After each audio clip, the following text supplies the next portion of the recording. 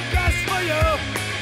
And I believe that we have the power, have the power. I hate the state, and I know I'm a slave. We can make a break the power, break the power. Hello, this is Matt Bergman, and you are listening to the Punk Rock Libertarians Podcast, episode 19. We are back in the house with the motherfucking documents. Yeah, Alexis, you got the documents, right? I got them. Did you bring them? Okay, you remember to bring the documents, dude. I got the documents. We're going to roll up those documents. We're going to smoke them, and we're going to get high as fuck. What's up, Jared? How's it going? It's going good, man. Yeah, man. Cool. So you were at another party this weekend, huh? I was, dude.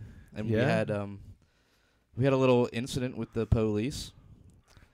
So, yeah, I mean, we were just partying in a backyard, campfire, some speakers. Did you guys have Natty Ice? Not Natty Ice, no. Did you bring your GameCube? No, I did bring black dildos, though. Okay, yeah, good. Okay. With some Axe body spray. Like a can and a half. That'll get it done. But, so anyways, yeah, like, we were just, it wasn't super crazy. But then all of a sudden, someone was like, dude, there's cops out front. So my friend who owns a house, he goes out front to talk to him. Comes back like a half hour later. And he's like, yeah, apparently one of the neighbors called the cops with a complaint. Actually, it wasn't even a neighbor. It was someone that was like staying with a neighbor. And they called the cops because, and their complaints were a noise complaint and that someone was parked wrong. So this is like a clearly a reason to justify violence. Right. Yeah, I mean, it was like just there were some shoulders on the road and people were parked there. But so anyways, the cops showed up and they talked to my buddy and basically they were like, well, this is total bullshit. No one's parked wrong. They walked around to the back and there was barely any music going on. Like the subwoofers had already been turned off. And, yeah, so the cop was like, so the cop went to the lady, and the lady was like, yeah, they're not necessarily parked wrong, but I'm having trouble, like, backing out. So the cop just, like, apparently was just shining his light on the lady and, like, guiding her out of the parking lot, basically just, like, mocking her. And so, I mean, hey, there's some cops out there who aren't total assholes who will recognize when, people are just bullshitting. But the point that it made me think of is, why would you resort to calling the police over something like that? I mean, this lady, I think it was a lady, she could have easily just come over, just said, hey, someone's parked wrong, I'm having trouble getting out of my driveway, can you just move your car? Or if we were being noisy, which we weren't, she could have said, hey, do you guys mind turning it down? Yeah, which we would have. I mean, we were all like, we're all in our 20s. She wouldn't even have to come over. She could just, sit in her kitchen, use her rotary phone, and call over, and say, hey. Yeah. Yeah, so it's like, why would you want to escalate the situation to that point where, I mean, God forbid we had a fucking dog running around. That cop could have just showed up and shot the dog. So, I mean, yeah, like, it's just this whole thing with people not taking responsibility for their own life or their own surroundings and just taking action and saying, okay, there's an issue I have with another person. I'm going to go over and I'm going to just solve this myself. Yeah. And 99 times out of 100, it's going to work. I mean, yeah, if it was like a bunch of like high school kids partying and they, flicked you off and said to go fuck yourself. Yeah, maybe I could see getting the police involved because you don't have any other options. But, I mean, you're just talking about a casual party with, like, a bunch of 20-year-olds. Or not 20-year-olds, 20-somethings. And, yeah. So that's my little weekend story. How about you guys? Yeah, I don't know. I was pretty lame. I had tickets to go to see Desaparecidos last night in D.C. And I don't know. You decided to just wank off instead? I decided to just stay home. And maybe that's like, getting old. But, sounds like it. Yeah, I mean, especially since I already had the tickets. I'm a big fan of the band. And, I mean, the band changed my life. I like them that much, It's like when their first album came out in, I think it was 2003, like I listened to it every day for like 2 years. I just thought that, wow, this is really cool. Nothing else has came out like this before. Yeah. You know, they kind of had their own thing. Yeah, I And, really dig that first album. I haven't heard the new one yet. I've got it, you know, like, and I think it's really cool. I just haven't really delved into it yet, hardcore. You know, I haven't listened to it a whole bunch. Yeah. So I don't know, but yeah, I do think it's cool. I wouldn't say anything bad about it, you know. And anyways, so then that was about it for me. Earlier, I went to the record store and I found a copy of 15's The Choice of New Generation on vinyl. I'm really psyched about that. You know, I got it at a great price, like $15. $15 for 15. Yeah, exactly. Wow. I wonder if Tony was trying to be ironic. I got that at Celebrated Summer Records in Baltimore. It's totally the best record store around if you're looking for punk rock. Totally. It's my favorite period because I'm mostly just looking for punk rock. Yeah. But yeah, man. So Alexis, did you tell us about your weekend, dude? Nothing too exciting. Nothing too exciting going on I there? was telling Jared I got my bike fixed, and it's been sitting in my basement for about a year. So I finally got it fixed last Saturday. Took it on a, I don't know, like 20-some mile bike ride around, cruising around Baltimore, and that was about it. And then Ubered last night. That's about it. Exciting times in Baltimore. How did Uber go? You know, some bachelorette parties. Yeah, there were some ladies. It was a wide variety. People in town visiting, first time Ubering. I don't know. It was a wide variety. Right. There was this one kid though. He was calling me a Jew. Yeah, he was very like this kid. So all right. Yeah, he was just being obnoxious. Like, and his buddy. So they get a ride. And apparently there was a show. And they got kicked out of the Sublime show. I don't know what their band is nowadays. But so I get this request. Sublime with Rome or whatever. Yeah, something. And so there was like this wide variety of people in that area of town. So this guy requests a ride, and he gets in, and his buddy gets in the back seat, and apparently they got kicked out of the show. But it seemed like his buddy in the back was pretty drunk, and he just kept saying like, "Oh, you look Jewish." He kept telling, and he just kept saying it. And his buddy kept telling him like, "Dude, this is our driver. He's like doing us a favor. He's giving us a ride home.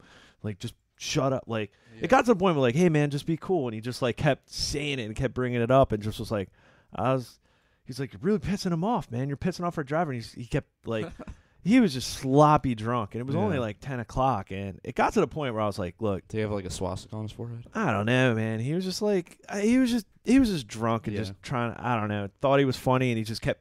I don't know. I don't know what his deal was, but his friend obviously was embarrassed because he told his friend, he's like, "Get out of the car," and like, as I'm dropping him off, and then his friend basically was just like, "Hey, really apologize. I'm sorry, my friend." And then when he got out, like, as I'm pulling away, like, you could just tell, like, he was just like, "Dude, that was totally inappropriate. You're a drunken asshole." Yeah. So, but yeah. So it was kind of that was about the low light of it. But I don't know. Typical Saturday night in Baltimore. Yeah. So did you guys watch the debates? I watched some highlights or lowlights. Okay. So we do a weekly podcast about discussing politics, and you couldn't watch the debates. There was a debate. I was doing shit. I mean, granted, we don't just discuss politics, but whatevs. Okay. So, anyways, like, I got home from work at like 9:30 or whatever, and I believe the debate started at 9. And then I'm reading. I get online and I Google like how to watch the debates, and then the first thing that comes up is some like, I think it was a Mediate article, and it says, well, Fox is making it hard to watch the debates because you have to like log in with your cable provider. Did you hear about that? So it was only on Fox News, or apparently. But then, you know, I go to foxnews.com, and then I didn't log in with a cable provider because I don't have fucking cable. So, but you know, I'm just sitting on there. And then eventually they just start playing video of them. Yeah. So apparently I didn't need to log in, but I thought that was kind of fucked up at first because it's like, you know, I mean, you would think that you know, a political debate, you'd want to have it like open to where as many people would see it, and you wouldn't have to log into cable to watch it. Yeah, or just like live stream it off your website or something. Yeah, exactly. You know, and I know in years past that's what they did. I'm guessing that they wanted to do that at first, and maybe they caught some slack and they switched it. Maybe. But, I mean, that's one thing I couldn't understand. It just started playing for me. So, anyways, I watched, like, the last half of the debates, and then really, it started pissing me off, and I started to just get mad at myself for even watching it.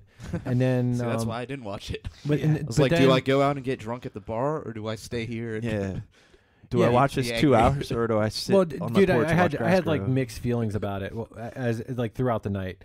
Then I'm always watching my YouTube subscriptions, and I see stuff coming up on YouTube from like earlier in the night with Ron Paul gave Trump some shit. He gave Christie some shit. Rand Paul? Yeah, sorry, Rand Paul. And then It'd be a lot cooler if it was Ron.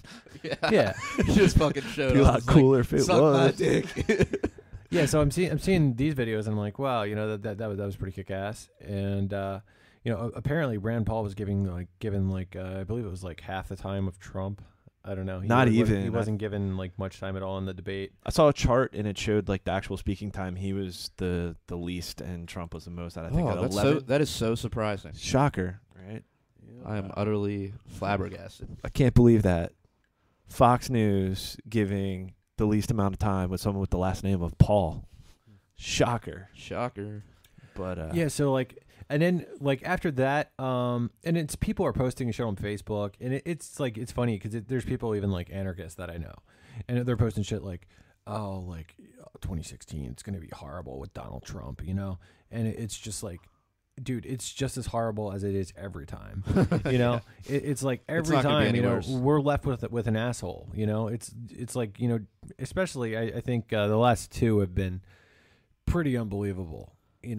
But I mean, at the same time, it's like, I hated Bill Clinton when he was in office too. But I feel like as time passes and you've got to deal with assholes that are like fresher in your memory, you begin to hate them more. But I mean, like I remember when even Clinton got elected, like it was 1992, and I'm like, oh, this is the end of the world. You know what I mean? Yeah. I thought it was going to be like fucking horrible, And then George Bush, it's like it was just so unbelievable that he got elected, and he was so bad. And then just when you think it can't get worse, you got Obama. Now you've got fucking Trump. I think it would just be hilarious. I think trumps all. But it's funny to see these anarchists talking about it like it's the end of the world and shit. It's like, dude, this is just continuation of what we've been getting. So then I went from at first being like really pissed off at myself for watching it. As I rationalized and I calmed doing down. research I'm for the podcast. Yeah, well, and I'm interested too.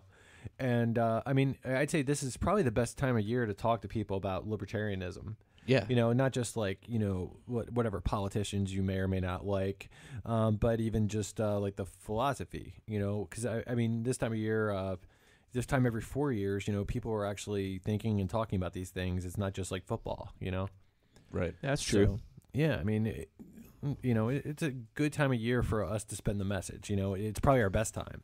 I can speak for like the Facebook page, as like we've always we've only been around for like 5 years, but I can tell you we picked up a lot of steam around the presidential debates and the election last time. Yeah, I mean, it'd be nice if we had like another Ron Paul running. I mean, Rand Paul's close, but it's not the same thing. Well, it's weird because it's like it's to say. Of course, we could talk a lot about Gary Johnson, but yeah, like to say Rand Paul's close. I don't know how close he is. It's basically Rand Paul. I mean, I could argue him all day. There's some people that I respect that love him, and I get the rationale, and I agree with the rationale to a point. It's just like we said before. Ron's other son, Ronald, was interviewed, and he said that there was no difference between Ron and Rand as far as their goals for like an ideal society. Their only difference was how to get there. And so maybe Rand looks at it like, Ron tried and he failed because he didn't become president, but of course he succeeded in getting the message out.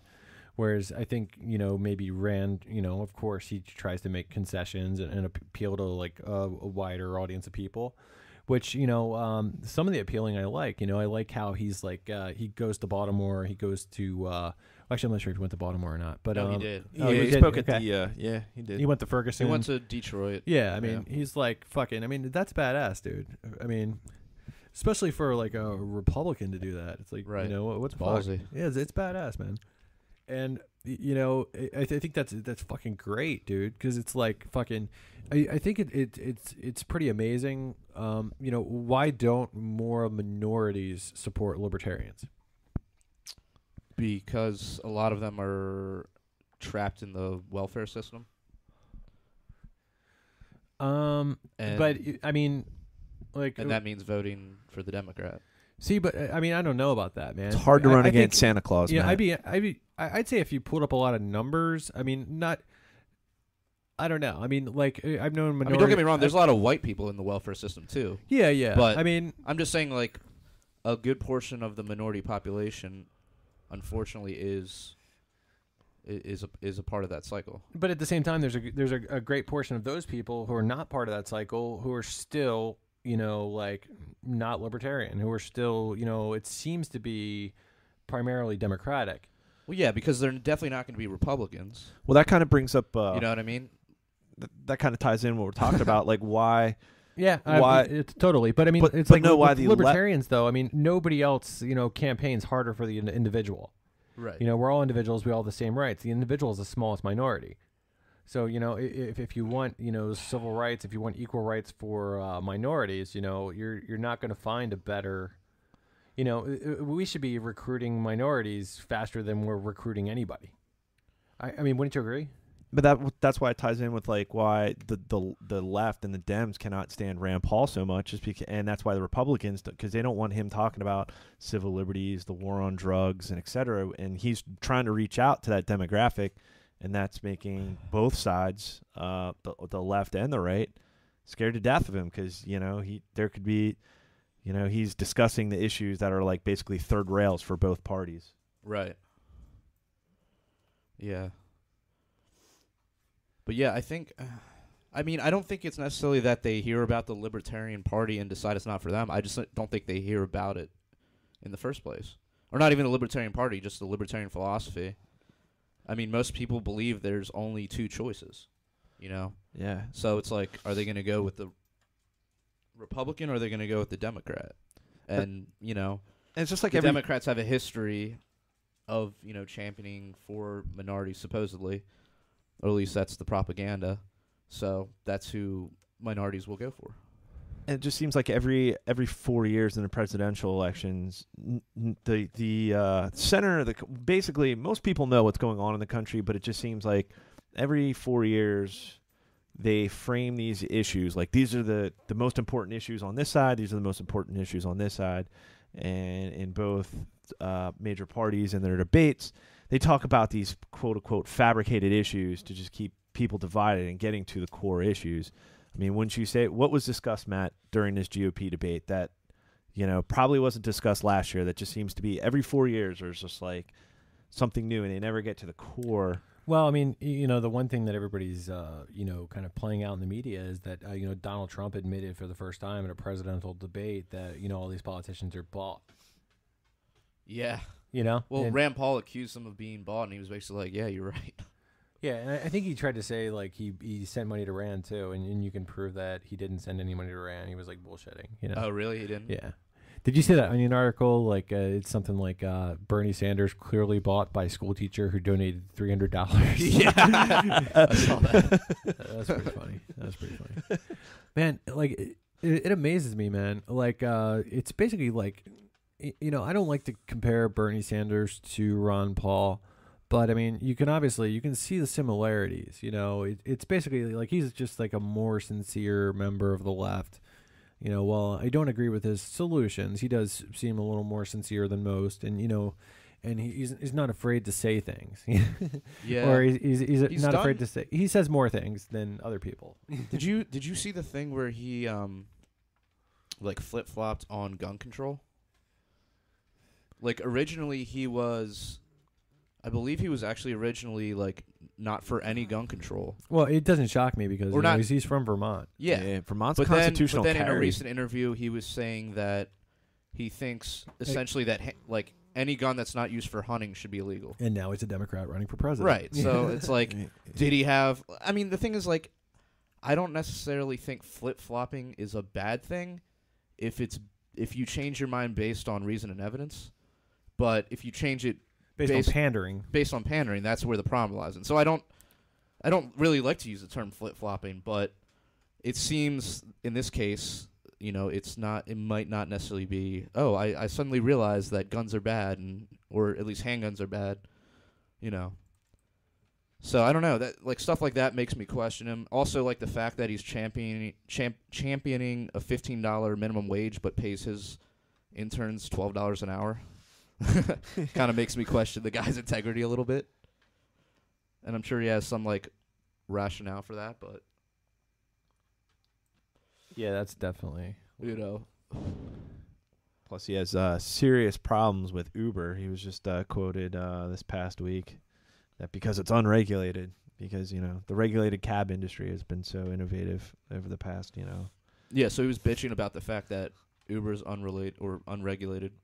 Yeah, but he didn't really go into details about it. But wait, it'll come out yeah, soon. I mean, shit like that kind of scares me. It's like, why do you need to regulate fucking Uber?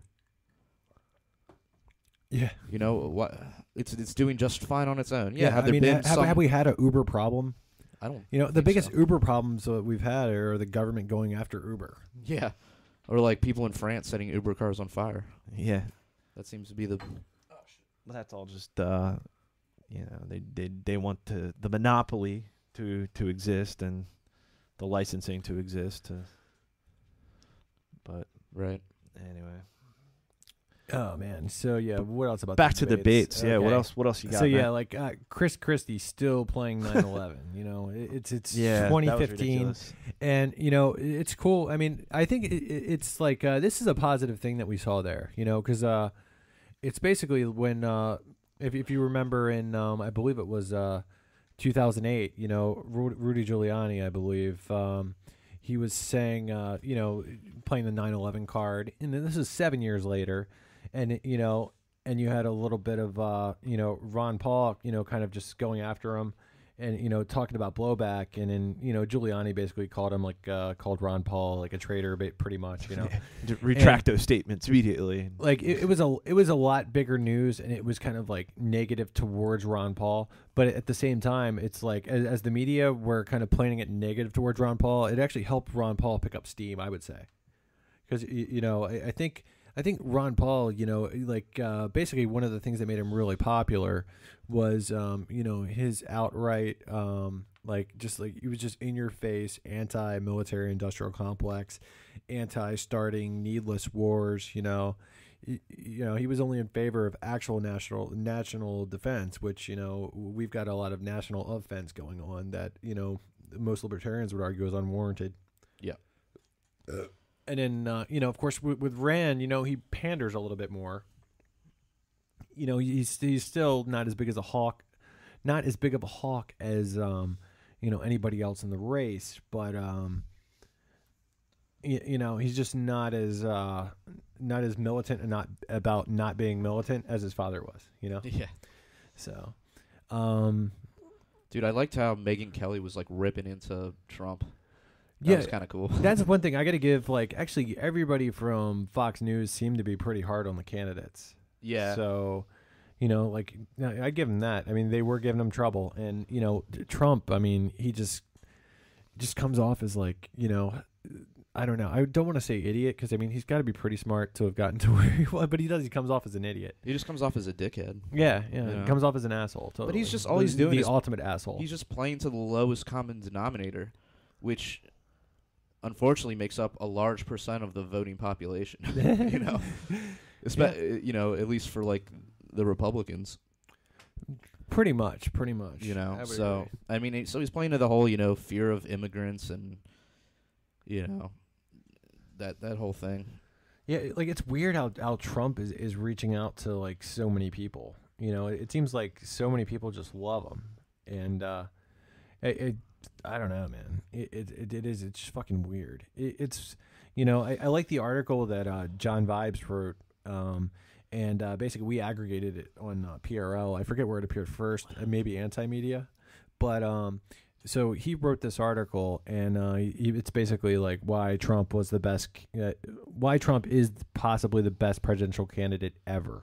Yeah. You know, And he basically says, like Donald Trump's like fucking ridiculous. Like, could you imagine Donald Trump on the television every day telling you about the country?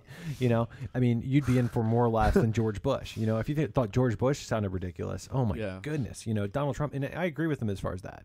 And then I agree with his whole fucking article. Like, I love John Vibes. He's a great guy. I feel like we're just brothers from another mother. His position was that seeing that ridiculousness would cause people to just realize how ridiculous the whole system is. Yeah, and so it's the collapse will come sooner. Donald Trump is like the ends of statism, right? But I don't know. I'm a little skeptical. And also, he could probably bring the whole system like crashing. Yeah, but the thing is, I mean, that's a good point. But I don't know, man. I mean, if you don't think the system is ridiculous after George Bush, I mean, how much worse can you get as far as having an idiotic president? I don't know, but maybe we should find out.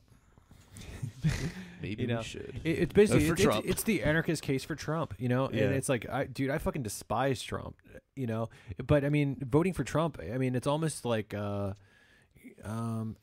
somebody ridiculous? So Matt, is this kind of an endorsement? It's almost like voting for like Mickey Mouse or something. You know what I mean? Or it's like voting for Vermin Supreme if Vermin Supreme could actually get elected.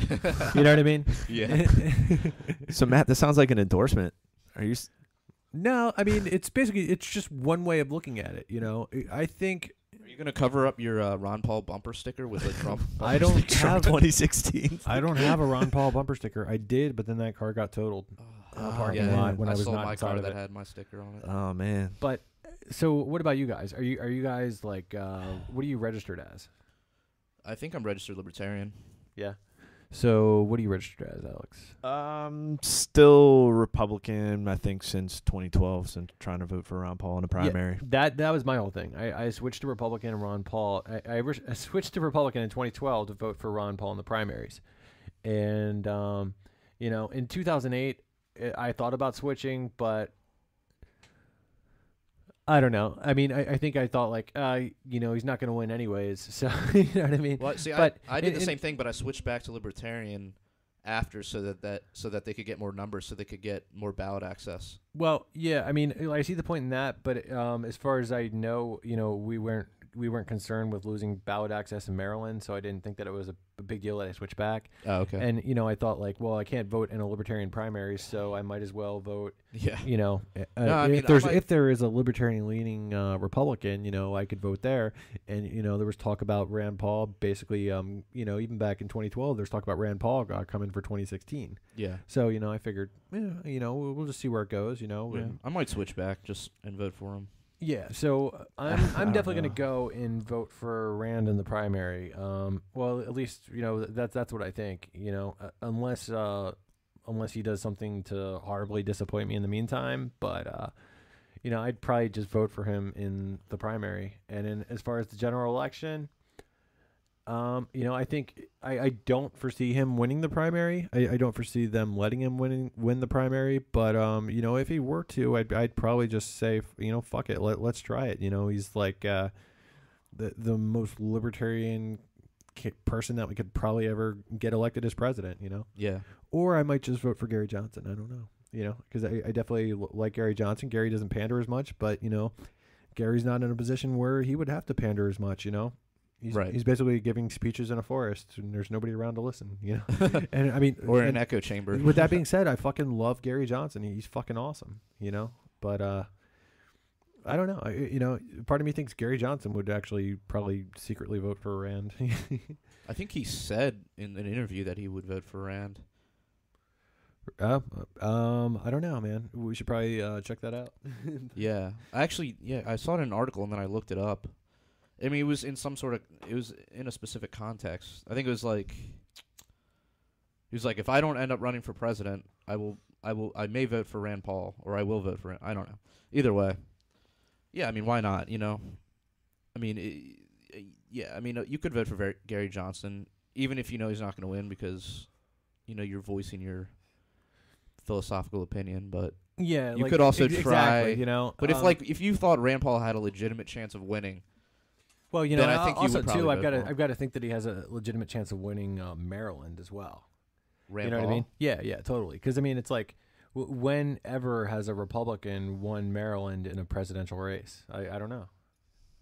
Not in a presidential probably. race? I don't know. Yeah, exactly. You Not know, since I've been I mean, alive. so it's like if he doesn't have a shot in hell, anyways. You know, I could vote for Johnson. It would be just the same. It'd be more impressive to get the Libertarian Party more numbers, I think.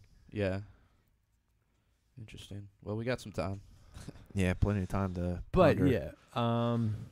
Anyways, that's even if Rand can make it past the. Rand can make it past the primaries. Past and of course, that's a big if. I hate to be a naysayer, and I hate to be like one of those people saying, because it sucks. I hear people say all the time, like they said it about Ron, then now they're saying about Rand. I like him. I like everything that he says, but he'll never get elected. I just think it's it's like, yeah, if everybody who said that actually voted for the guy, he would get elected. And the things that you like about him, he doesn't pander. Oh, he doesn't pander, so he'll never get elected. Oh, well, that's a great reason not to vote for him, so he'll never get elected. Right. It's really dumb. It's just like, listen to yourself. Don't you see that? By voting for the pander, you're part of the ongoing problem that we have every 4 years. Why not start to be part of the solution? Yeah. Well, I mean, and if you're not going to vote for him because of that reason, just don't vote. Why would you vote for somebody so you're going to vote for Trump? I mean, dude, it's almost like it's more. But he's better than Obama. I mean, horse dude, racing. Haven't you ever talked to people? Lesser of two evils. That's what I was getting to, dude.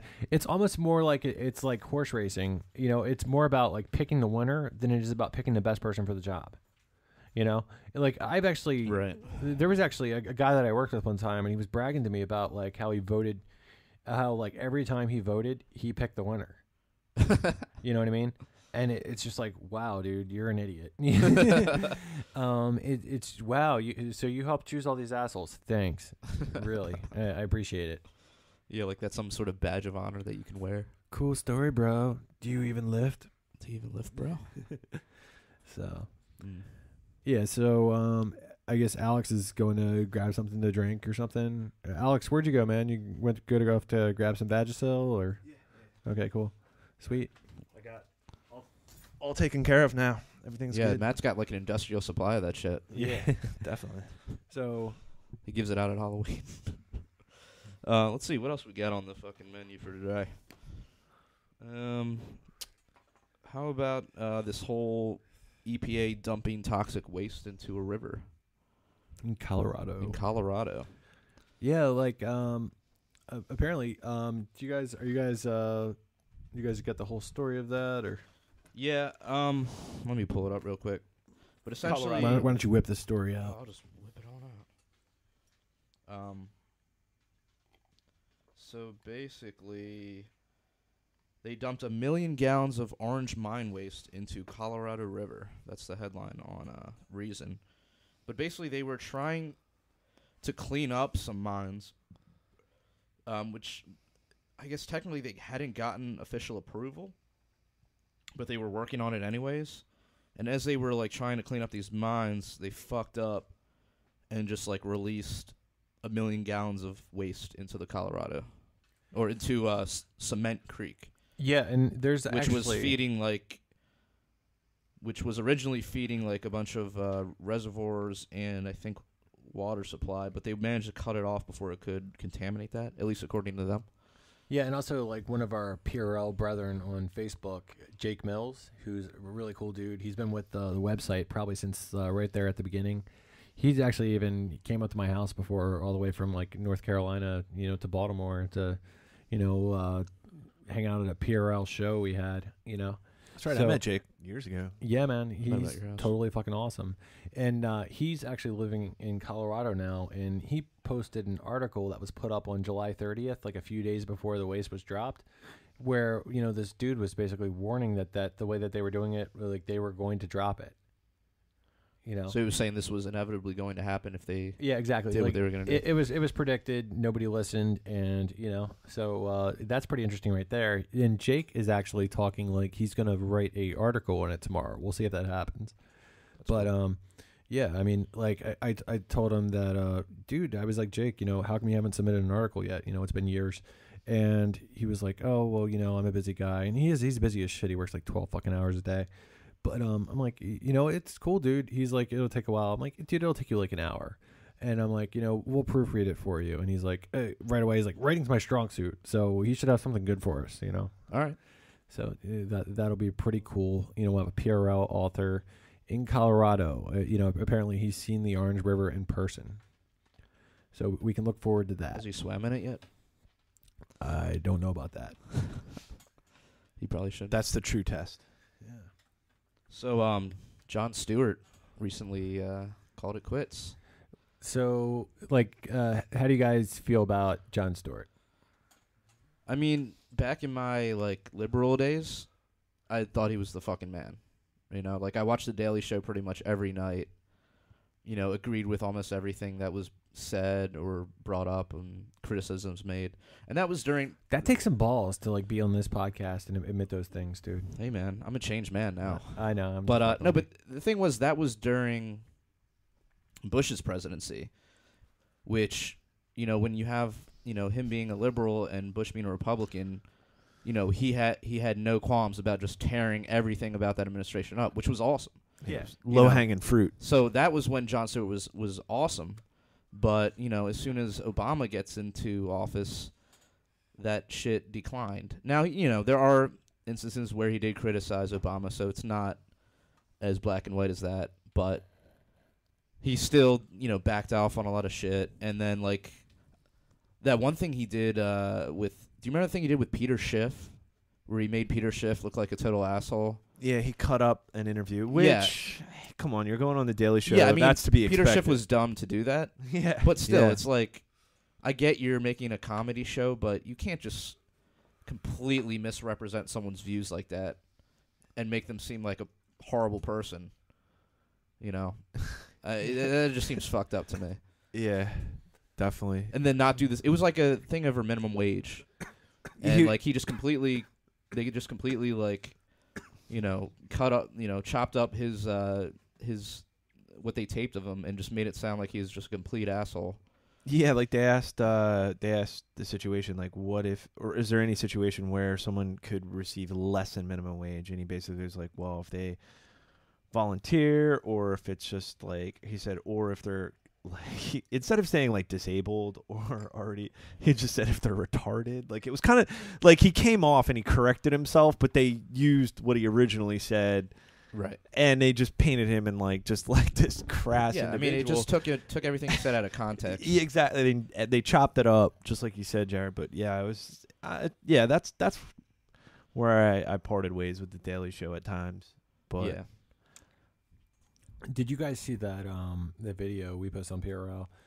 Reason TV made it, and it was top 5 reasons Jon Stewart is full of shit. Yeah, I watched. Yeah, I saw that as well. Yeah, it was interesting to see basically he's ragging on the veteran, the VA, and he's talking about the long wait times, and how bad government does with healthcare basically.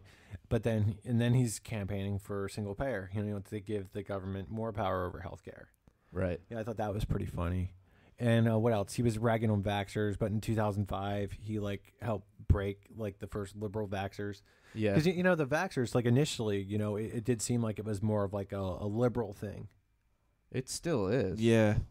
Yeah. Well, it's still. I don't know. There's a lot of conservatives that are behind it too. And yeah. Well. Yeah.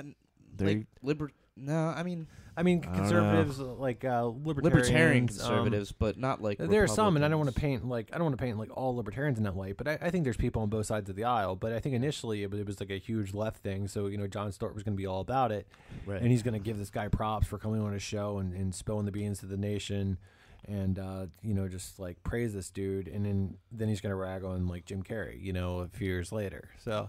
Well, that's the thing. You gotta attack the fringes, because you don't want the fringes of both political ideologies to start coming together.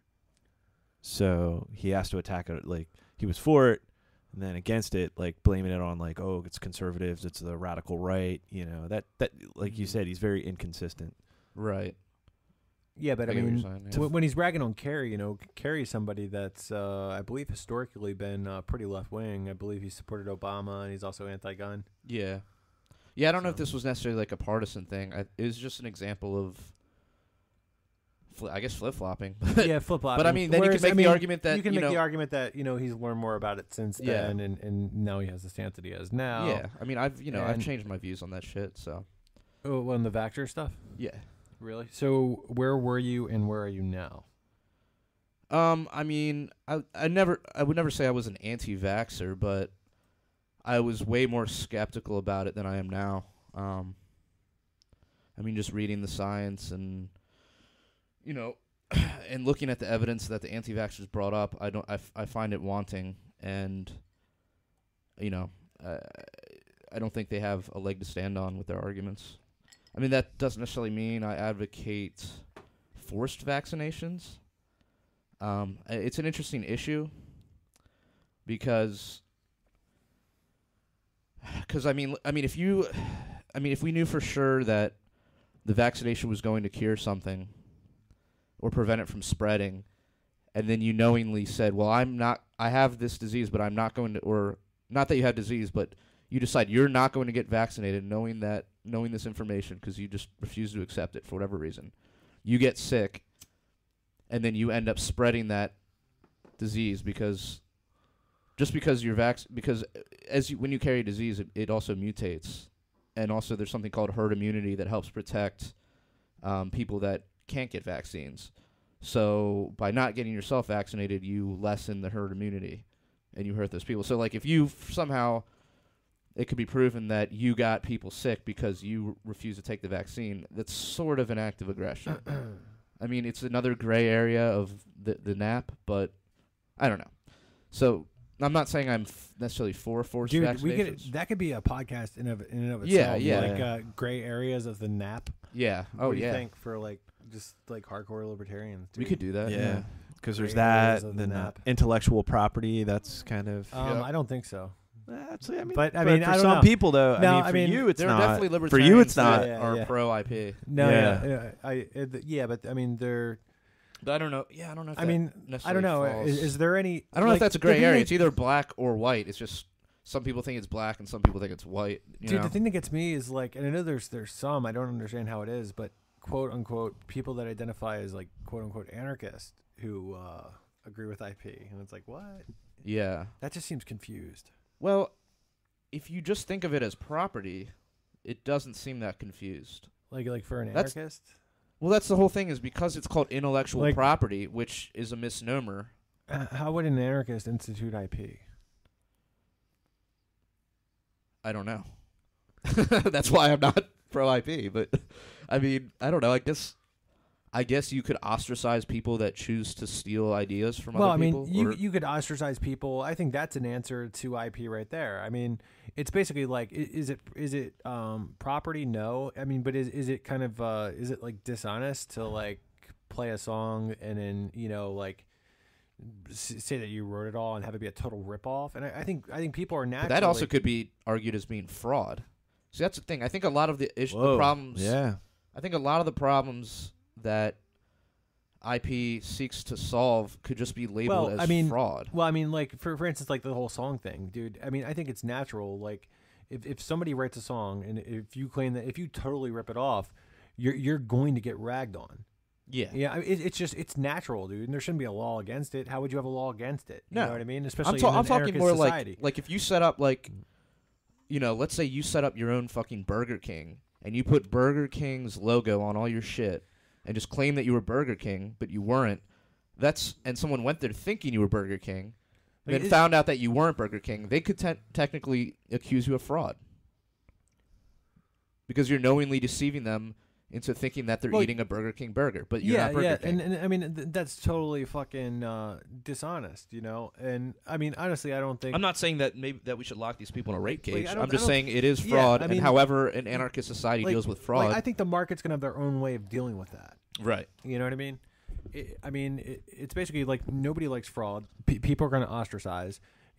And I mean, I would argue even if you rip off of a fucking, I don't know, say a Billy Joel song, everybody's gonna know you ripped off of it, and it's fucking, people talk about it, and it's kind of it's gonna be a little frowned upon, especially if it's totally obvious, right? And then so that's kind of one way to look at it. But to play statist advocate, what about smaller songs? I'm getting to that, dude. Okay. Smaller songs, dude. I would love it if somebody ripped off one of my songs, dude. Love it, dude. Nowadays, especially in the time of the internet, it's easier than ever to say like, oh, see, I put this up on YouTube here. This 2 years earlier before your release date. You know what I mean? And yeah, if you have like the timestamp and you can prove it. Yeah, I mean, just YouTube. How hard is it to put your song up on YouTube? You know, there's all sorts of like poor man's copyrights now more than ever on the internet. Right, that's true. Yeah. Yeah. Totally, dude. So if you have this song up there and then some big artist like records it, you know, it's definitely people are naturally they're going to ostracize. Once it gets out there, it's you know this big artist just gave you a bunch of publicity, and you've got a bunch of people hearing your song who might not otherwise ever hear it. Yeah, and that's then true. It could go reverse. You're given the props for originating it. Right. know? So they come and they check out more of your shit and find out, oh, this guy's a real deal. Exactly. How is that not a win-win? It's people are naturally going to ostracize that no matter what. You know what I mean? It's going to get you more exposure. And you know, like I would argue, like for you know, like intellectual property in music, it's probably only been around for like the less than the past 100 years. You know, and you know, prior to that, people would just you know, quote unquote, rip off of each other's stuff, and they would take it and make it better. And music was like evolving fine on its own, you know, and I think that's pretty. I think people are always going to make music. I think artists have something inside of them to make art, and I mean, if you're not going to make music because you're not going to make like $1 million, you're probably a douchebag anyways. Right. I mean, it's basically like no matter what I'm doing, like as an artist, like I feel like I'm going to make music. And art would be, I mean, that's a huge gray area of. You know, I mean, who's to say, like, well, that was my idea, you know, if you just change it just a slight bit or just, you know, it's impossible to regulate that or to... I mean, like, I can speak as an artist, and it's like, dude, like, with every, like, album that I've ever wrote, I can even go back to, like, you know, just, like, specific songs, you know, like, I could think about it and I could say like, well, yeah, this is similar to this, which I was listening to a lot at the time. You know, it might not be a direct ripoff as far as melody. You know, there's definitely at least one song that I can think of that I wrote that on the first 10 Watch record that was pretty similar to like a Naked Ray Gun tune. Oh no, sorry, not a Naked Ray Gun tune, a Peg Boy tune. Yeah, it was really similar. And then like one of my friends like heard it, you know, like after I'd like recorded it a couple years later, and he was like, yeah, this sounds exactly like that Peg Boy song. And it's funny because I'd had that Peg Boy album since I was a teenager, but I never saw the similarity before to the two songs. You see what I'm saying? Yeah. It was when he said that, it was the first time of me hearing it. Interesting. And I mean, it's basically, it's like with songs, you know, there's like fucking, they're like 12 fucking notes or something. Like, I don't know a lot of like music theory. I just know like on the guitar fretboard, there's only 12 notes. Yeah, and when you start going to like octaves and shit. And so when I mean, you're playing songs, how many different songs can you write, especially with like, with you know, punk. pop songs Right. or like pop songs. You're talking rock songs. Right. Dude, that's one thing about people say punk's so simple. Dude, how is pop music not just as simple? Dude. Oh, it is. And if you don't believe me, listen to a Me First and the Gimme Gimme's album. You know, they're playing all those pop songs. They're just making them punk, you know? Right, yeah. Yeah. And sometimes you could argue they're doing it better, you know? So, I mean, it's basically like pop songs, rock songs, punk songs, country songs, hip hop songs. You know, for the most part, the shit is like fucking 2, 3, 4 chords. Right. You know, and all those chords can be reused and almost made to sound like, you know, pretty damn different in all genres. But at the same time, there's going to be similarities to like anything that you can think up, especially in the realms of these, you know, more simple kinds of music, you know. So, you know, how did anybody really Columbus anything, you know, when, you know, music is like, I feel like it's just a natural evolution, you know, one person, you know, you're kind of like rewriting your influences and then you're throwing your own spin on it. You know, music's kind of not where you take from, it's kind of where you take it. Where do you take it? you know what I mean? But, I mean... Name your sources. Dude, but just think about it, you know? It's like, take guitar players, for instance, you know? So, I mean, you know, back in the day, you know, you had your old traditional blues guys, and then you had the birth of rock and roll. You had, like, you know, Chuck Berry or, like, think about Chuck Berry's guitar playing. It was so different from anything else that came at the time. And then you had like an evolution from like Chuck Berry to like, like Marty McFly taught him that. Like Jimi Hendrix, Led Zeppelin, and then you go to then you go to like guys of today. You've got like somebody like Dragon Force or something, or Steve Vai. You know what I mean? It's guitar playing. It's basically standing on the shoulders of the people that came before you. You learn what they did. And whereas, the kids that are playing today are going to do crazier shit 20 years from now. And with that being said, the only of those guitar players that I named that I've ever really gotten into is Chuck Berry. Yeah. Yeah. So I'm usually not a lot for wanking off on guitar.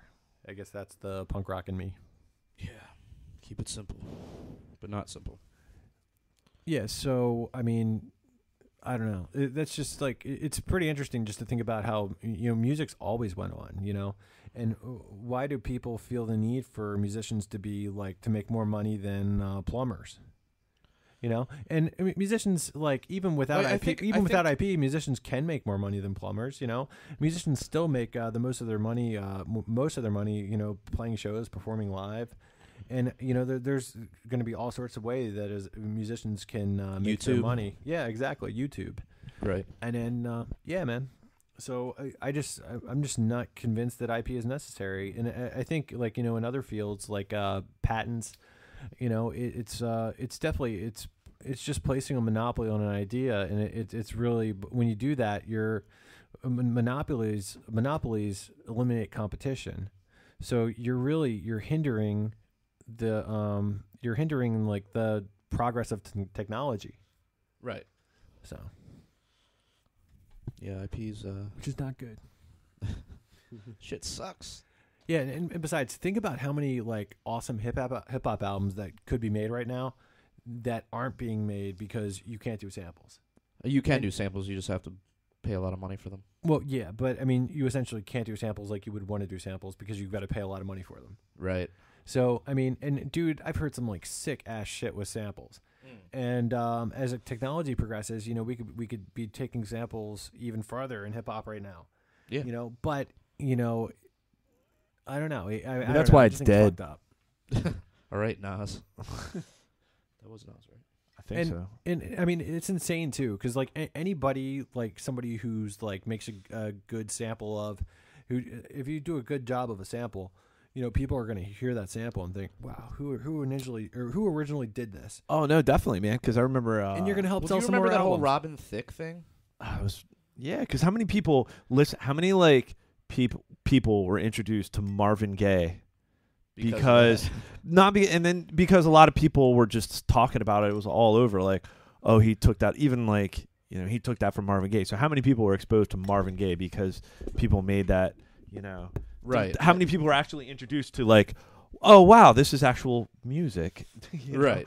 Because of some shitty pop. And how many people just enjoyed that song? Yeah, I mean, whatever, dude. Like, it is honestly, I don't even think it was ripping off that hard. I mean, you can argue, but it was a little close. It was close. Yeah, it was kind of like it was a little too. I think a lot of people just. It was kind of like Bowie and like it wasn't as close as Vanilla Ice trying to defend that he took like Bowie's Under Pressure, like when he was, but you're taking it was like, a little close, right? But I mean, you're talking about like I don't know. Yeah, I get what you're saying. Yeah, but even still though, so how many people like growing up like we were like I don't know listening to Vanilla Ice because of that shitty song, but then like years later like oh that's David Bowie and like you go down and you're like. And your mom's like, "Oh, I have my David Bowie records," and you're exposed to like. No, that was Queen, not David Bowie. Was it? Yeah, Queen. No, it was Under Pressure. Was it Queen? Yeah, that's Queen. Okay, never mind. Whoa, way off on my samples. but yeah, but just how you go back with samples. Like I remember my friend had like going back to like hip hop. Like you listen to a Tribe Called Quest record, and then you go back to where all those original samples came from, and you're just exposed to amazing jazz and funk. To like garage rock to like you name it like and I love doing that was the beauty of like and that's all lost nowadays because the ability to sample and be exposed to different genres of music but you sure it was I'm sure it was dude I will I think it was Queen you're right it was Queen man then who thiefed that Bowie sample who am I thinking of then I don't know. Anyways, digress. Yeah, but I mean, it's like thieved. I mean, come on. It's sampling. Like, does anybody here like? Can you cite a way that sampling is going to work out bad for the originator of the music? Not sampling, no. I mean, I guess you could make an argument for just ripping off a whole song. I mean, Run DMC. How? But I mean, How? But I mean, I'm saying, how would it work out bad for the originator of their music? I mean, just if someone just completely ripped off the song, it blew up, and then right. I mean, you gave the counterexample. How would it work out bad? You gave the counterexample to it, and I agree with what you were saying. I'm just saying. Yeah, I mean, I'm saying even more so with sampling. So you can't name a name. You can't name a reason how it would work out bad for the originator of the art. I mean, only if people didn't bother to check out the original person. Well, if they didn't bother to check it out, they weren't checking it out in the first place. True. Very true. Yeah, I mean, maybe. I don't know. Basically, dude, if one person checks it out because of this, that's one person that they didn't have. I mean, but if it had just blown up on its own, I mean, which then you have to question, well, why didn't it blow up on its own? Maybe it wasn't enough time. I mean, it really depends on the situation. Dude, but by ripping off this song, I mean, you're giving that artist more attention than they were having before. Right. You're giving them even if just one person hears about it, you're giving them one more person than they have before. You're exposing one more person to them to hear it and form an opinion about it. But I mean, with sampling, it's like you're not even taking the whole song. You're just taking a portion of the song and just using that. Yeah, but I mean, you're not even, if you can't demonstrate why the whole song would hurt, why would a part of the song hurt? Well, that's what I'm saying. Exactly. Yeah. I mean, come on. I mean, it's fucking insane. It's really like, when you think about it, like people who make, people who have made music like 30 years ago or whatever, who you could be sampling the shit out of, and when you sample them, it might bring more people into checking out their albums. Yeah. They should be really opposed to all this sampling bullshit. Like they should be offering to let their shit be sampled for free. Have you ever heard of a guy named Girl Talk? He's the guy that samples a bunch of shit. Yeah, he does like mashups, but it's all just like, it's not just like, let me put this whole verse on top of this rhythm or whatever, or melody. He takes and will take like 4 different songs and take like maybe the vocals from one, the rhythm track from the other, and the bass line from another, and then like combine them together for like 16 measures and then switch to something completely different. And through him, like, I discovered a whole bunch of different shit, like some rap songs that I hadn't really gotten into, some classic rock stuff, because he'll take from every genre. And then you just downloaded it all illegally. Well, he gave it away. Okay. He gave away his whole album for free online. No, I'm saying the other stuff that you discovered. Did you probably. See, I personally, I'm an anti-IPer, but I buy a lot of music. Well, see, I use Spotify now because it's way more convenient. I'm guaranteed. No, I'm not ragging on anybody who does. Right. I mean, it's the music's going to get out there. Well, my one thing way with or the other. Spotify is like the whole reason why I never bought albums to begin with. I mean, I started downloading when Napster first came out, and so I'm, I'm in fucking 6th grade. What were you, like 5 years old? No, I was like 11 years old. Okay. So like I had no money to buy records, and like my parents didn't give a shit. So I was fucking downloading music and like hearing about all these different bands and like expanding my musical horizons. And eventually, when I got enough money to buy records, I'd buy shit. I buy vinyl, but I had just always thought like CDs are just way overpriced. Like CDs would go for like $20 at Best Buy or whatever, and I'd be like, that's. And then I heard about how much the money was not going to the artist, which kind of pissed me off. And like I understood like there were costs involved, but it just always seemed like record labels were ripping off the artists. So, that sort of like didn't make me feel bad. Well, but then when Spotify came out, and I know they're kind of ripping off the artists too, but it's just way more convenient. I'm guaranteed high quality audio. When shit, I can listen to it at work. Like, it's just, the thing is like they finally created a service that's good, that's worth the money. So I use it. I mean, like for me, like it's Napster. I don't know, when was that? Like 98 maybe? Yeah, that sounds right. Yeah, at the right time, at that time, I wasn't very tech savvy. Like I had a computer and shit, but I don't know, like still had dial up.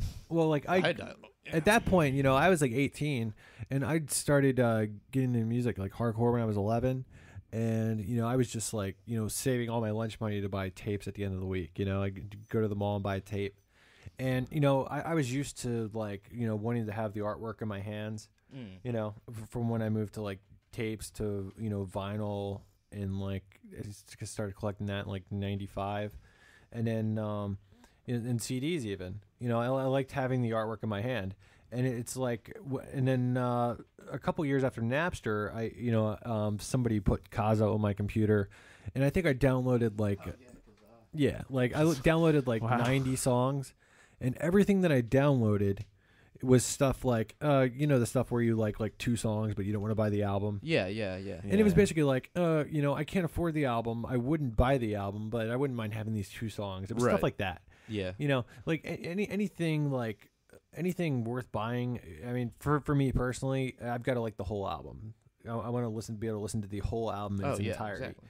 So, that's the thing, I like my favorite artists back then. I would buy their CDs. I've always bought albums, dude. Like, yeah. I still have a disgusting collection of tapes, CDs, a shit ton of vinyl, know, and so I like to support artists, and I'm totally anti-IP, and I am an artist. I've made albums, and. If you want to burn them, if you want to go right now, and you can go on punkrocklibertarians.com, you can download the entire Post Freedom album, and you can burn it for all your friends. I don't give a shit. It's free download up there. That's great. I made it because I want people to listen to it. Right. And I feel like if you're a real artist, that's why you're making music. Yeah, exactly. So, let's see here. Oh, let's talk about this Arizona drug testing welfare recipients. Do you know in the documents? Yeah, I heard about that. Apparently, they spent like $1.7 million on, and I believe I saw like there was an update. It might have been more. This is an anti-media article. You can also find it on punkrocklibertarians.com. They spent $1.7 million, and they caught 1 person. Nice. That was a good use of money. Yeah, I mean, do you think people on is that conservative? Is that conservative with your money? That's fiscally conservative, Matt. Yeah, I mean, and who's pushing for this? Probably they're conservatives. Yeah. Well, yeah. Was it like Scott Walker's trying to get it in Wisconsin or wherever the fuck he's at? I might have heard something about Wisconsin. That, yeah. But yeah, the cost to prevent it. It's just, oh my gosh, it's just ludicrous. And what does it fucking matter if they are doing drugs? I guess they look at it as like, I mean, all right, well, I'm getting up every day to go to work, and you're just, Yeah. Well, I mean, sitting here on the street corner drinking beers and smoking your marijuana while I'm off working. Well, I mean, like the problem with just the welfare system aside. I mean, is it just because you're jealous because they get to do drugs all day? Probably. Yeah. I mean, if they were using if you could use food stamps to buy drugs, then I guess I'd. Okay. Well, I guess. All right, I'm just going to throw devil's advocate out there. Okay. Status advocate. Okay, status advocate. Okay, but maybe it's not status advocate. Maybe it's realist advocate. Okay, so maybe let's put it this way, dude. Say you have a friend. He's having hard times. Would you let him crash on your couch? Yes. Yeah. So your friend's crashing on your couch, and you come home one day and you find a heroin needle. Would you still let him crash on your couch? I mean, I'd try to get him help. So, I mean, I wouldn't like throw him out on the street. I mean, that's probably the worst thing you want to do to a heroin user. Okay, so he keeps doing it. At some point, would you want to get a heroin addict out of your house? I mean, yeah, I would. Yes. No, I wouldn't want a heroin addict like living in my house. You're right, but it's not as simple as like pulling the plug on the guy. You know what I mean? It's not as simple as like, oh, you're out, buddy, and don't ever talk to me again. I mean, do you believe there's such a thing as enabling? Yeah, but I don't think like letting him crash on your couch is enabling per se. I think your obligation then is to just get him help if you're a good friend, or try to help him. Yeah, if he refuses to use your help and you do everything you can, then yeah, I mean, kick him out. But I mean, see, that's the whole thing with the welfare state is you don't have this like personal connection. It's just money getting dumped from the sky onto people, and then no one's helping them. No one's helping them get out of their situation. It's just here's some money to keep you afloat. It's do you think it's a good thing to subsidize drug addicts? I know what you're trying to do here, dude. But you're putting it in the wrong you're presenting it in the wrong way, I think. Am I? Like I said, I'm just saying. I'm not saying go out and buy him heroin. Dude, that was Statist Advocate, dude. I don't know. Or maybe there's some sense to it. Yeah. I don't know. But I mean, it definitely doesn't make sense to spend $1.7 million to catch one drug user. No. That's for sure. Yeah. So do they test every welfare recipient, or was it just like they picked a handful of people? I mean, I gotta believe there's more than for one. $1.7 million, I would hope that's a lot of people. But I would think that there'd be unless they went to like the governor's like best friend who charges like a whole bunch of money and they both split it. That seems likely. Yeah, I'm just surprised. I mean, I think if you took the general population that isn't on welfare and you drug tested them, you'd get more than one person out of a huge amount, Yeah, it could just be. Yeah, exactly. So it baffles me that they only got one person, but who knows what the fuck happened? Yeah. I hear you, but I don't know. Yeah, I'm not justifying it at all. No, I think it's a waste of money. But I think the welfare system is also a waste of money. So yeah, I mean, mostly at least. I don't know. I mean, like it's tough to say. I'm not sure if there's like ever been a study as far as like, I mean, there are undeniably a lot of people in it who need it. I think, well, I think I'm not saying there shouldn't be any sort of like social system in place to I understand catch people. I'm just talking about like the status welfare system. Yeah. My problem with it, of course, probably your same problem with it is, people are forced to pay for it. Yeah. People shouldn't be forced to pay for anything. And then I think, because people are forced to pay for it, because it's run by the state, it's also abused. I think inefficient. And inefficient, And then it starts to like blur where people think it's like a right, like they actually have a right to that or they're entitled to that. Yeah. So it creates like over generations, it's created this mentality where I have a right to this or I'm entitled. No, you're not. Yeah. And then, like the end result of that is Greece. Right. Is Denmark. Yeah. Yeah, so okay, so we've talked about can't talk today. We've talked about jury nullification before on this podcast. But there's a recent news story of some jury nullification advocates getting charged with a felony for dropping knowledge on people. They were standing outside of courtrooms, Matt? Yeah, apparently this dude was standing outside of a courthouse, and he got charged with multiple felonies for telling people about jury nullification. And, jury nullification... What is the felony charge? Is it... I mean, I probably should have looked that up, but... Yeah, I probably should have, too. It's probably just some bullshit, like... it's in the document. You see it and that's some bullshit right there. What could the charge possibly be? Well, because the interesting thing about jury nullification, and this was actually an article I saw on, of all places, the Libertarian Republic. Oh man, I swear, sometimes like I see articles that sound really interesting, and I'm about to click on it, and I see Libertarian Republic, and I'm like, not going to get me again. Yeah, it's like, but this one was actually not that bad. How many advertisements did you have to? How many advertisements you have to click through to actually read said article? I'm not downplaying advertising. We've got some advertising, and it helps make a couple bucks, help pay for. But it doesn't pay for our web hosting and everything.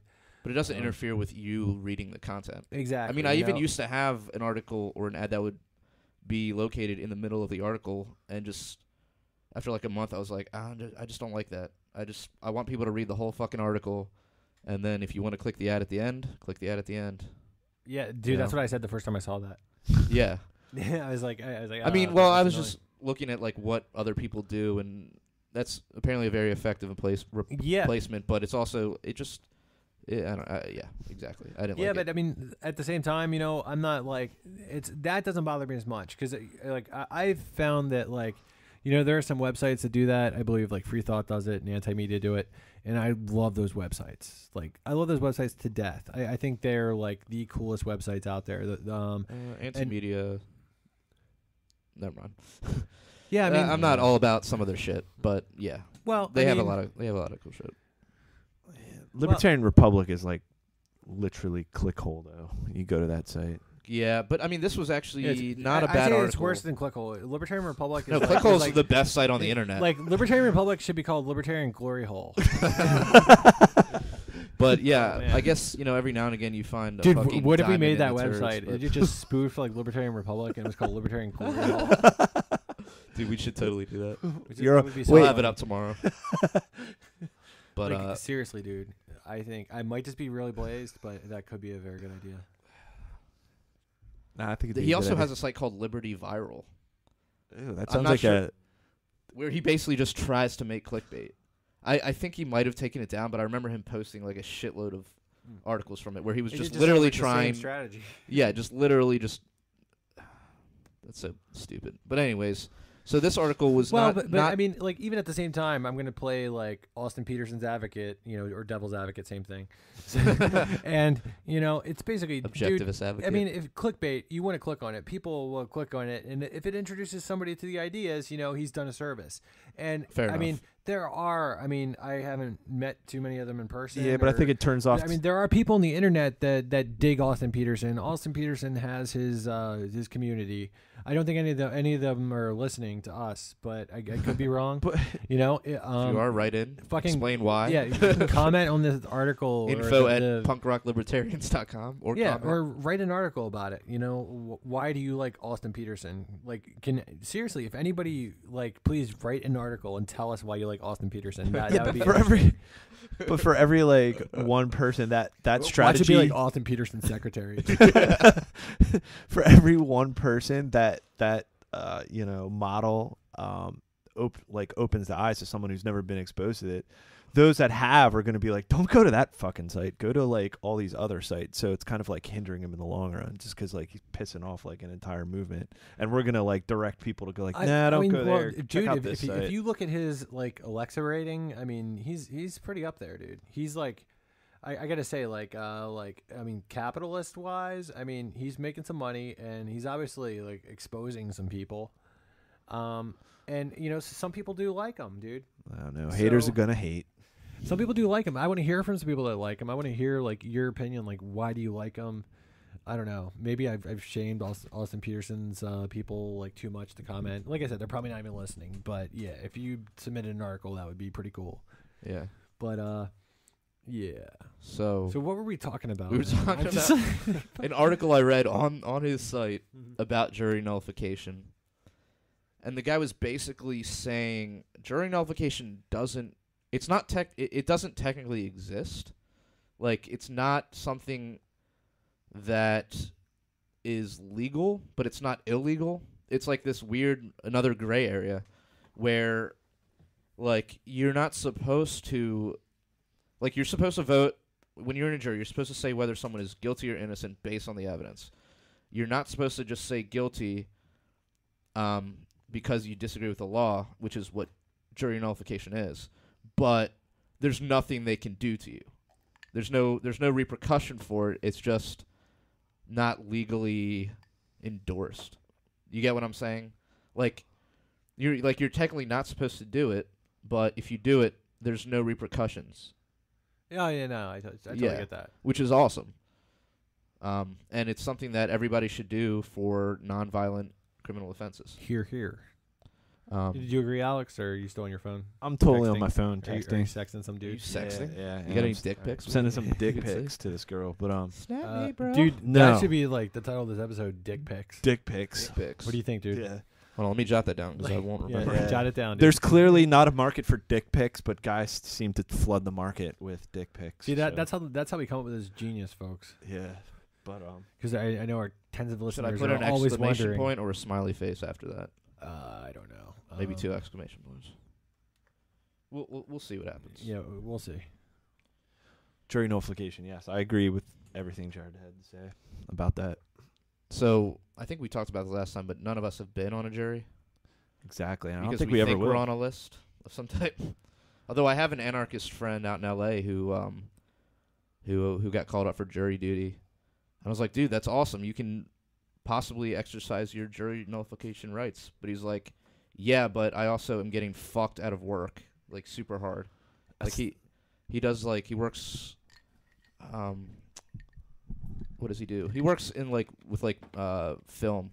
Like he does like production work or something like that. Okay. So it's like he's it's not like a 9 to 5 where let me just put in for like the afternoon off. It's like it's if like he can't be there for the shoot, like shit's gonna hit the fan, So like schedule's totally out of his hands. Right. So in that sense, it's like fuck, man. Now I'm being like, forced by the state to show up to this fucking building, to sit on this fucking bench and listen to an asshole in a robe say some shit. So you wonder if that's another list too. What's that? I don't know. Like, well, one, your political beliefs, but also like your ability to go. So so they can just fuck you in the ass. Yeah. So like, regardless, you're gonna get a jury pool that's gonna be like one fucking clueless, or B like, well, dude, I told him, God, what the fuck? Why am I here right now? I told him to show up and do like that one Family Guy episode where he's like, it's like, remember that time Peter got out of jury duty and he's just sitting there. He's like, whole lot of honkies in here. I was like, do that, dude. But yeah, I've never been summoned. Never, Matt. If you've ever. No, I've never been summoned. And you've been a registered voter, right? That's how they do it in Baltimore County, right? And I was a registered, when I registered to vote, I think it was in around like 2000. I think it was like shortly after like George Bush got elected. I registered as a libertarian, and so I kind of think maybe that has something to do with it. You know what else is weird? Every time I go to vote, you know how there's like they give you like they give you choices, like you're registered. Apparently, it seems like I'm registered twice. Once as a Republican and once as a Libertarian, instead of just switching me just to a Republican when I switched to Ron Paul. Why do you think that? I mean, it's like because when I say my name, there's always like two different options, and it's like they're both me, but no, I'm a registered Republican now. So basically, that's funny. Between the so three, you could theoretically register as a Republican and a Democrat, and just no. I mean, vote both primaries. It's like my name's in there twice, and I kind of wonder like, why is my name in there twice? Are they like taking my other name that's left over, and then voting for somebody else? I don't know. I mean, like I'm just. Dude, I should go in his vote as. Or maybe they want to leave that in there so they should can vote as your Republican alter ego. Well, maybe they want to. No, well, I mean, or maybe they want to leave that in there to eliminate me from jury duty. I don't know. I mean, granted, like, okay, I've been I don't know, I guess registered to vote for like almost 16 years. Now, granted, 8 of which I was in the Air Force, so 8 years. Matt, how many years? Jared. So statistically, one of us should have been at least maybe summoned. I mean, does everybody get summoned like once in their life? I mean, I know people in the city that have been summoned multiple times. Summoned multiple times. Yeah, that's bizarre. And it's like not once. So I don't know. There How must do be they a do list. Is it like a random number generator? Or is it just like they have lists and they? I don't even have the documents on this, so I need to find these goddamn documents. If someone knows the documents, if anybody out there has the documents, please, please post a comment on this post. Oh man. I think we were gonna talk about puppy side. Yeah, dude. I kind of made a little comment about that earlier, but you guys didn't take my lead. But we can circle back. Yeah, it's basically. I'm just pulling the article up right now. So puppy side is when someone kills a dog. Normally a police officer. Yeah, I think when we talk about it, it's mostly cops. I mean, because really, who else besides cops shoot puppies? Serial killers. Or future serial killers. Wow. That's coincidence? That's very telling. Yeah. Very telling. Yeah. So yeah, I'm trying to pull this up. I'm trying to pull this up. basically, this woman intervened, correct, Matt? With police officer came onto their property. Okay, yeah, this is in Topeka, Kansas, and if you want to read about this, you can go on punkrocklibertarians.com. We posted the article. It was aggregated by the Free Thought Project, and we posted this, I believe, on like Saturday night. And so basically, this you can see in this video, this cop is going in this backyard apparently because like an alarm went off on like the back patio door. And I guess he got called to go check on the alarm. And then he gets there, he's checking out the door, and this like little dog starts barking. It was like a 26-pound dog, not a very large dog at all. And you can hear the video. It doesn't sound like a particularly scary bark. It sounds like somebody's like little pipsqueak dog. Yeah. And then so the dog runs and it's charging towards the cop, barking, and the cop puts 2 rounds in the dog. I'm just trying to imagine, like, dude, how much of a pussy. I mean, it's this really small dog. Yeah. Even if it was a big dog, I mean, don't you think you just get the fuck out of there, like take a few bites and leave? I mean, isn't it better than just like fucking killing somebody's pet? Or I don't know, maybe just try to be a human and like not be threatening and call the dog over. Yeah, because I mean, it's interesting, people. Or maybe people point out, so this was a lady's mailmen don't kill dogs, The gas and electric company guy, he doesn't kill dogs. So many people, door-to-door salesmen, if there are any more, that they don't kill dogs. Why was this cop in this lady's backyard? Like, okay, the alarm went off. Why didn't he go to the front door and say... because apparently it was an alarm for the back patio door. An alarm for the back patio door. So he had to walk into the backyard so he where didn't, the dog was. No, so I the got dog was that. like fenced in. I got that, but I'm saying... Does he not contact the owner to say that he's coming over? Did the owner know he was coming over? Like, I don't know about that, but I can and if tell it was you, somebody right after he shoots the dog, the lady goes out. The lady goes outside, and he's like, "Ma'am, I shot your dog. I'm sorry. She was charging towards me. I thought she was going to bite me." And I mean, the whole time, like at least as much of the video I listened to, the cop seemed to be very sincere. He seemed to be very respectful. The lady wasn't giving him too much shit from what I saw either. She seemed to be pretty understanding of it, especially for a person who just, who's standing there holding her dead dog. But of course, she was really upset. And this cop said stuff like, "Oh, I know how it is. My dog. If you know how it is, why would you have shot the dog? You're a dog person. You're admitting to owning a dog. I'm still you're trying to wrap my head that around. If your dog was shot, it would be like a member of the family dying." So, I mean, how could you do this? It just seems like so fucking evil. Yeah. I mean, this is sort of besides the point, but I'm still trying to wrap my head around. So he's going to check on this alarm, and there's a dog there. Obviously, that dog belongs to the person whose house the alarm is going off at. Yeah, exactly. Why would you fucking shoot the dog? I mean, it's not like a robber was there and he had like a pit bull. And he's like, "Get him," and you just let the pit bull go. You know what I mean? Yeah, and it's like, how often does this happen? And it happens all the time. But normally, it's under like a false raid, like a false alarm drug raid, and they just burst them through the door. The dog comes running, and they kill it. Actually, like it happens for all sorts of reasons, dude. Yeah, there's been quite a few. Yeah. It's not just people want to say like it's just drug dealers' dogs. It's not just that. And even if it was drug dealers' dogs, well, I'm not even saying drug dealers' dogs. I'm saying like false alarms. I mean, even if it was, I mean, dude, you watch this video, man. It's like I don't see how anybody could not, not say that it's fucked up. Yeah. What happened to the cop? Yeah, nothing happened to him. I believe like the police chief said something like they're gonna after this happened and after headlines are made, because it's happened before, but after the headlines are made, it's basically they're gonna look into police policy about what to do when stuff like that happens with dogs. But he said at the time this officer was not guilty of breaking any policy. Well, at least they're gonna look into it. Yeah, we're going to investigate ourselves. Oh, no, I mean, they're not going to look into it. They're not going to look into this incident because, they already did, and they said that there was no wrongdoing.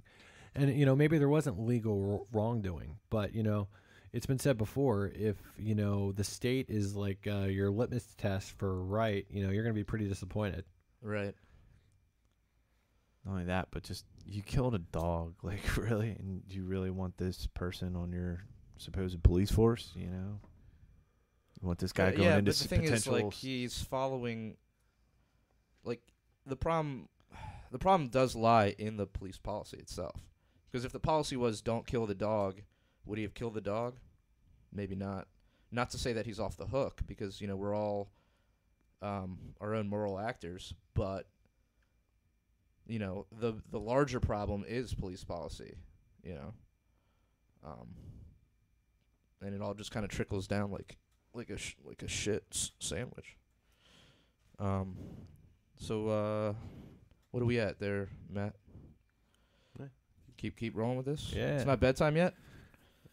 All right. Oh, dude, whatever, man. So the anniversary of Hiroshima. Yeah. So what do you guys think about that? 70 years ago, one day this week, Hiroshima happened. What do you think? Do you think it was something, because a lot of people say it was necessary for the United States to win the war. A lot of people say that it prevented, more possible deaths. I read an article this week. I think True Activist put it up where, they were just quoting a lot of people that were important at the time who, didn't believe that we needed to drop the bomb, that the war would have ended anyways, that, it was pretty fucked up that we did it. But, it seems like now in history is regarded to a lot of people as like necessary, and it has been for my entire life. People seem to like kind of just assume that it was necessary. They just buy into, the history books, which were written by the winners. Right. Yeah. Well, even I think Eisenhower was quoted after. Yeah, totally. You're right. He was against it. Yeah, Eisenhower was against it. Yeah. He also warned us about the military-industrial complex. Right, shocker. So, I guess it goes. You can't really talk about that without talking about whether the war was justified in the first place. True. Obviously, something had to be done about Germany. I don't know. Like, I'm not really a history expert. I'm definitely not like a military history expert. I find it interesting. I've heard the arguments for, how, a whole bunch of people got killed by the bomb, but it may have saved countless more lives than it took. Mm-hmm. Which, see, that's the whole problem with war is, like, it becomes this, like, dehumanizing, I guess utilitarian kind of thing, where it's like, well, if we can save more lives by taking these lives, then that justifies taking these lives. Yeah, but something you can like. But and then you're just talking about masses of people. You're not thinking about the individual. That's now this guy, in order to save other people, this guy now has to sacrifice his life, even though he didn't do shit. Do you think it's ironic that the first country to use a nuke is now the main country telling other people that they can't have them? Well, it's a bunch of countries, but yeah. Yeah. Well, yeah, nobody wants someone else to have a nuke, because then that takes away your leverage. If everyone has nukes, well, you just don't have that option, that threat available. So, that's not surprising. But, yeah, I don't know. I'm not... I definitely don't like the idea of dropping nukes on people for whatever reason, especially innocent civilians. So, what about you, Alex? What do you think? I don't think it was necessary. I think it was just an excuse to enter into the Cold War. It was basically we knew... To enter into the Cold War?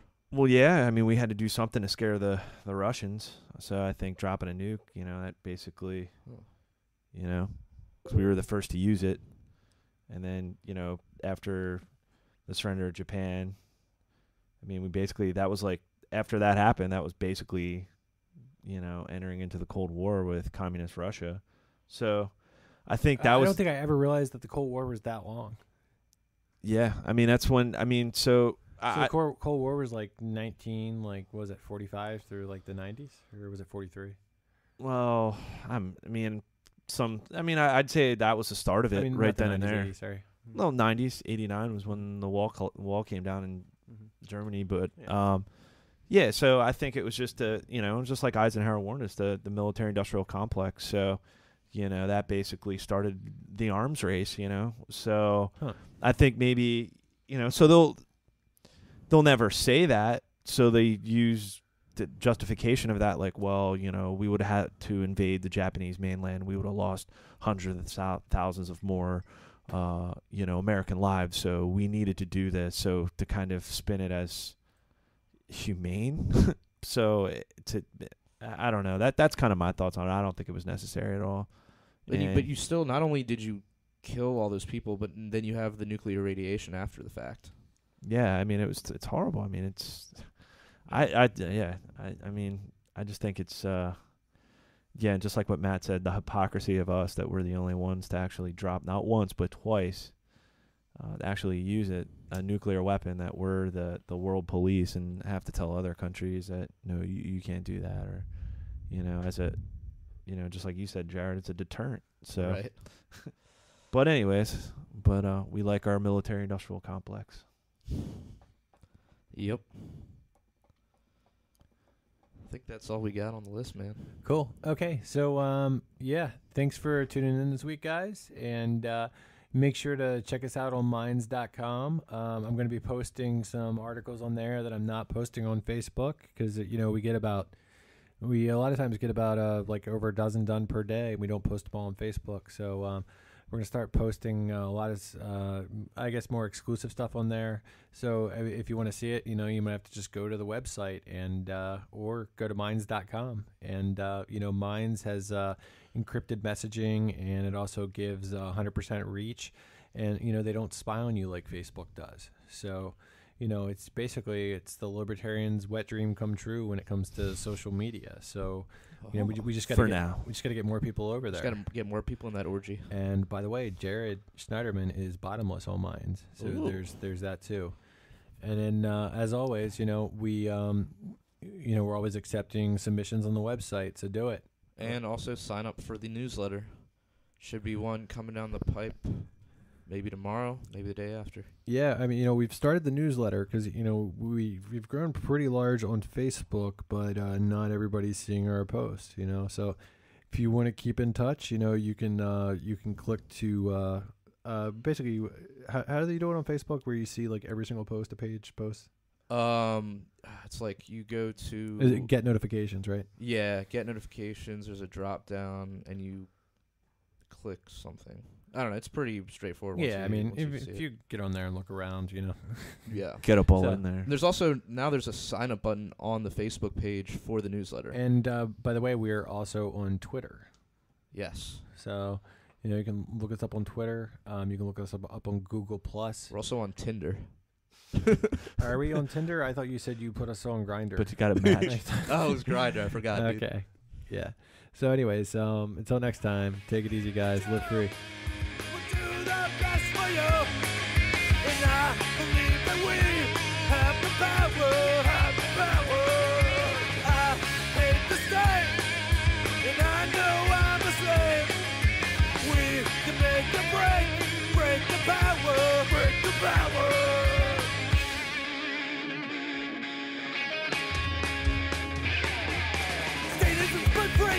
That is shed, drenching the flags of the tax bombs in red.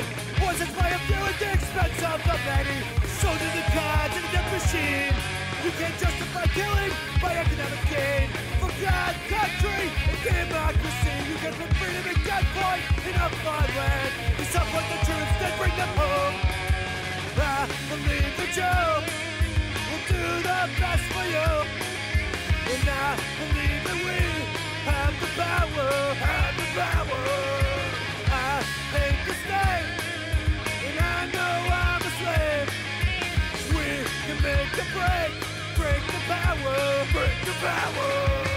Society owes individuals nothing more than non-interference with natural rights. Once a virtuous person fully comprehends the non-aggression principle, the violence of the state becomes obsolete.